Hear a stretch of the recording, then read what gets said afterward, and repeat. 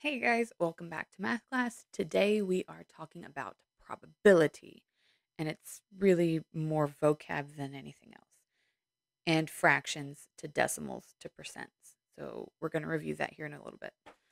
So, vocab. First of all, what is probability? When you hear somebody talking about probability or like the chance of something happening, that's probability. So, probability is the chance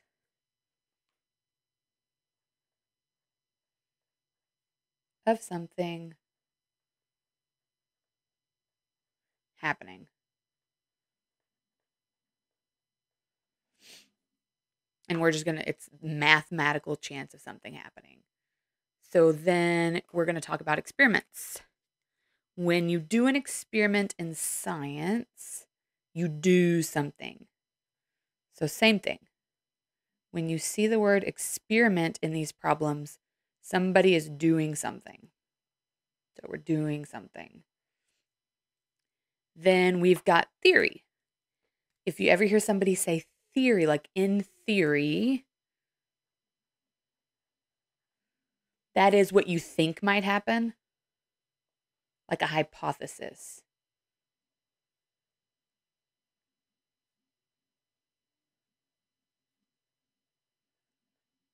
I like to think of theory as like in an ideal world, what would happen. So, like in theory, this is what would happen, but in reality, something else happened. And in that reality, whatever did happen, we call an outcome. Outcome is what actually happened.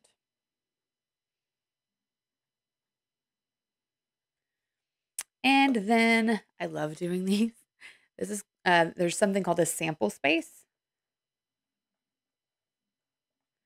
And a sample space is where you list every possible outcome, every possible combination.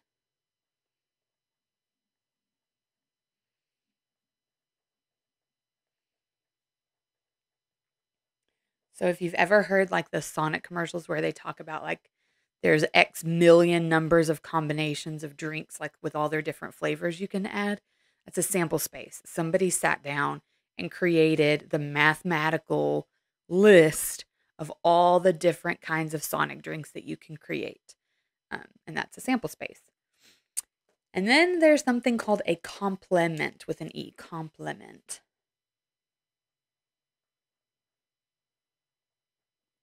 If you are trying to figure out what you want to happen, the complement is the likelihood that it won't happen or the probability of what you don't want to happen.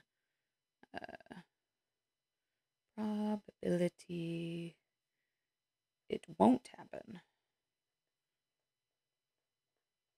Now, that might get a little confusing because it's the opposite of whatever you're shooting for. So, if we're trying to figure out, like, what are the chances that I'm going to get a face card in a deck of cards, the complement is not face cards.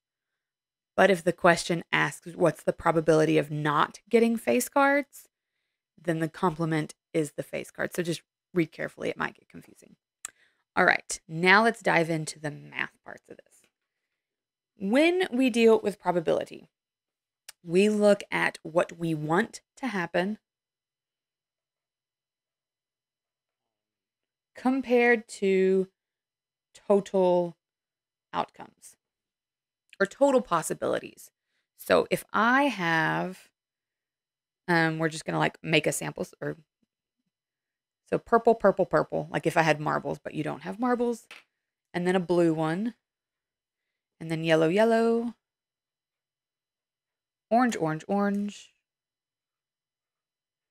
and green. All right, so the question is going to ask, what is the probability? And it's going to put a P for probability. So what is the probability of picking blue? So the way I work with probability is what I want to happen out of total possibilities. So how many were blue? There's one blue. B. How many total are there, including the blue? Absolutely all of these. How many? There are 10. So the probability of picking blue randomly is 1 out of 10. Now let's turn that into a percent. Let's turn it into a decimal first. What is 1/10 as a decimal? 0.1. And then as a percent, it's 10%. Remember to go from decimals to percents. We do from decimals to percents, it's 2 decimal place jumps. And then from percent to decimal, it's 2 decimal place jumps the other way. All right, now let's do a different one. Let's do purple. The probability, I don't want to write in purple. Probability of getting a purple or a P. So how many purples? 3. Out of how many total? 10. Now let's write that as a decimal. 0.3.